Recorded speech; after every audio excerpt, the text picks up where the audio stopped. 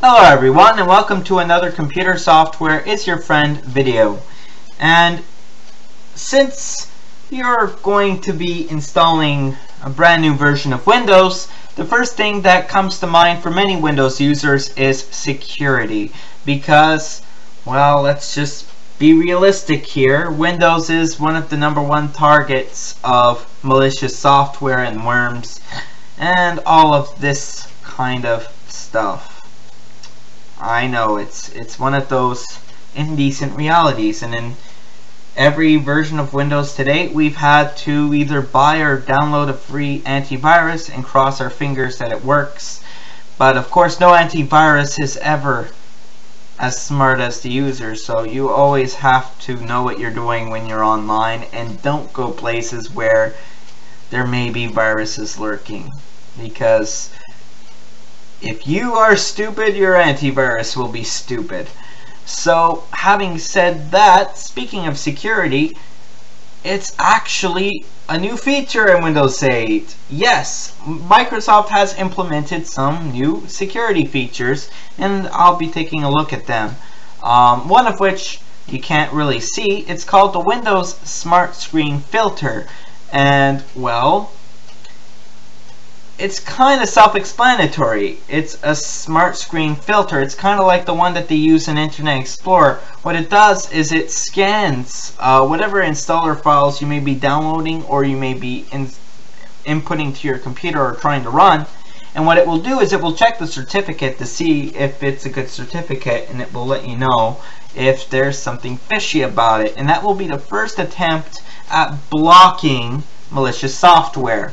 The second attempt will obviously happen when you try and run the software and this antivirus blocks it.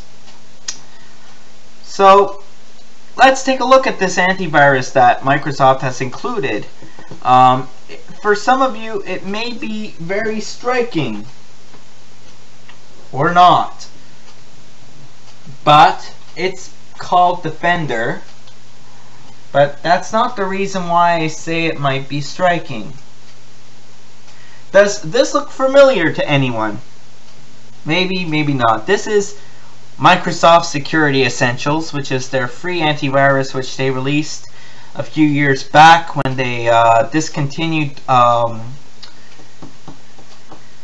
OneCare, or whatever their paid service was called. I don't remember. I think it was OneCare.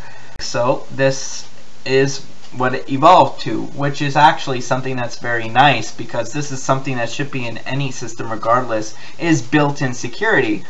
Whether or not it's the same as Security Essentials itself is another thing that I've been wondering for weeks, well, for months actually. I've been wondering if it's the exact same antivirus, because when they first released Security Essentials, some people actually put it to the test with some viruses against the big names like Norton and McAfee, and Microsoft Security Essentials actually detected the virus that Norton didn't get. And you know, Norton is one of the best known security brands on the market, and you gotta pay for it, you gotta get your subscription. And Security Essentials, this free new, very slim, very simple security program, just beat it at its own game. So now it's disguised as Windows Defender, and it is in Windows 8. You can update it just like you could Security Essentials, and as you can see, it updates fairly quickly. Meanwhile, you can look at the history of your quarantined and deleted files, and you can tinker with the settings, which is what I'm going to do right now. Real-time protection recommended. Basically what this is when something attempts to do something wrong, it comes in and it says, hey, we're not letting you do this. There's an infection. Please figure it out for us. We think it's a Trojan. Of course, you can always exclude stuff, and you can edit these kind of extensions. This can make your scanning a little bit faster, and it can also drive you a little less insane. Just whatever you do, don't put .exe as your excluded extension, because then you're going to be really killing the point of an antivirus. Of course, you can exclude some processes. And once you get to the advanced, I recommend that you check off the scan removable drives, and I also recommend that you create a system restore point so that if ever there is a virus or if something goes wrong, you always have something to go back to. And of course, you never know when malware may be trying to sneak in through a USB drive. So of course, you can save these changes. MAPS, that's a very interesting acronym. It's a very interesting way of saying Microsoft Active Protection Service, and it's your subscription. You can opt out of it, which means that Microsoft won't be able to get information about viruses and where they came from. You can take a basic membership where they only send stuff if something's really detected, you know. They only take the basic stuff, and then if you take the advanced, which is what I'm going to do, they get a whole bunch more information. Now, the great thing about this is it actually helps them build their database, which helps me in the long run by hopefully keeping my computer clean. And then, of course, you've got the administrator thing, which isn't in Security Essentials, because this is now built in, and you can turn on and turn off Windows Defender through here. And of course, this is why you don't have Action Center nagging you about security anymore. In fact, if you go to the Action Center and you go to the security, it's going to tell you that everything is alright. Your virus protection is okay, your spyware protection is okay, your internet settings are alright, your user control settings are there, your Windows Smart Screen is there and it's doing its thing. Your network access protection is off but it's not running. Your Windows is activated and your Microsoft account is alright. So this is what it's going to tell you. So as you can see, it's not nagging you, it's telling you your firewall is alright. And that's pretty much all there is to it, right? And of course now your definitions are up to date. So even better. And to run a scan, it's very simple. If you want to do a quick scan, which basically checks the most common places for viruses, you would take quick and scan now. You can cancel the scan. If you want to do a full system scan, you just do full and scan now. If you want to scan a particular folder, you would do custom. You would choose the folder. Let's see. I want to take a small one. Let's see, contacts. No, I'll take desktop. I really don't know. Or maybe I'd be best with documents. Is there something in there? Let's see, where did Camtasia put its things?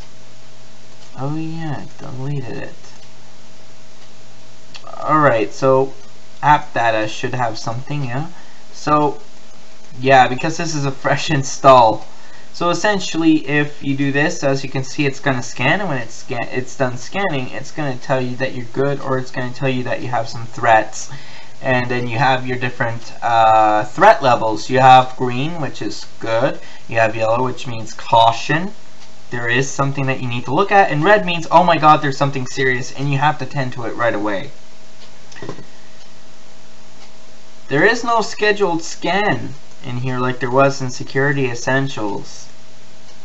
Maybe that's because of the real time and the smart screen filter, and probably it's managed by Windows itself when you boot. So now some more security stuff that I'm going to be going through. You can change the Windows Smart Screen settings, and essentially what it does is it can keep your PC safer by warning you when there's something that seems suspicious. As I said, it looks at this certificate and it matches it with a database in Microsoft, and then it comes back and it says, okay, it's good, go ahead, or you might want to take a second look at this. So essentially your options are to get administrator approval before running the app. which is recommended. I mean, you can't argue with that. You can warn before running the app, but don't require administrator approval. That's alright too, but if you install Windows, you're almost automatically always the administrator, so there's really no difference. Or you can do nothing, which is to turn off the Windows Smart Screen, which basically kills a layer of defense, which is not a good idea. User account control was first introduced in Windows Vista, and that drove people nuts. In Windows 7 it was still there, but it was less noticeable, and in Windows 8 it's even less noticeable. In fact, you're used to it. But you can always modify it. You can always notify you when something tries to change something, or when you make changes to Windows. With this level, which is by default, if you make changes to Windows settings, it won't nag you. If you go down a level, it will not dim your desktop when it notifies you, because here it dims the desktop, and for some people that might be a little scary. Oh my god, my computer is anyway, and then never notify. Bad idea, but essentially you won't be notified when something tries to change any part of Windows or its installation whatsoever.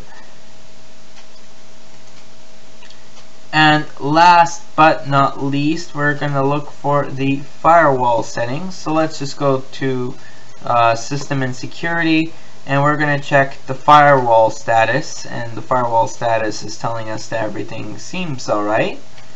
You've got the advanced settings if you need them over here, where you can basically modify all of these inbound and outbound rules. You can turn it on or off. You can block all incoming connections, which is an extra layer of defense. I'll do that with the public network stuff.